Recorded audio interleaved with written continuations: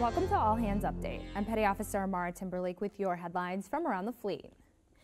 At the close of Day 3 of the 2013 Warrior Games in Colorado Springs, Colorado, Team Navy had 17 medals, including 8 gold, in events such as shooting, wheelchair basketball, and seated volleyball, securing them 3rd place in the overall competition.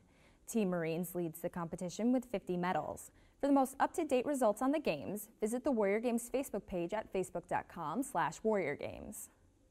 Navy officials released a message May 13th reminding sailors to keep their dependency application record of emergency data, or Page 2, updated.